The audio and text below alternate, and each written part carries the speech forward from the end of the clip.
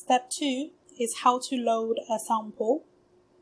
So if you're unsure which imaging plate to use with the Opera Phenix, please contact us and we will recommend something for you.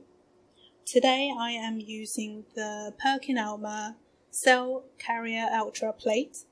This plate has a number 1.5 glass cover slip bottom. So the first thing you want to do is clean the bottom of your plate. And to do that, you want to use a bit of tissue. Press lightly on the ethanol bottle so some ethanol comes out. And then you want to clean and wipe all over the bottom of your plate. And please make sure you dry it very thoroughly afterwards. After you've done that, you want to come over to the computer. And you want to be in your setup panel.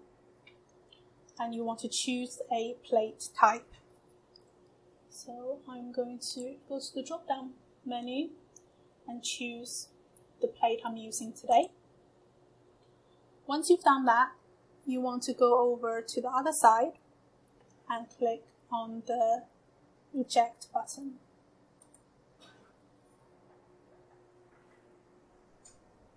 This will bring up the plate loader. Now this step is very crucial. You want to place your plate within the middle. So you want to place your plate inside these little ridges. If you place it outside the ridges, your plate might get stuck in the machine and break the machine. So please make sure you put it in the middle.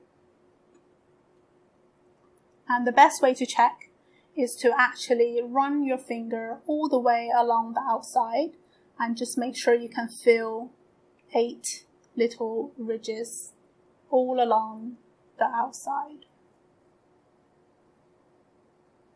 Please do this before going over to the computer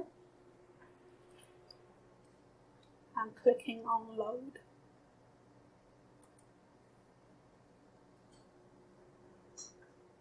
And that's how you load your sample.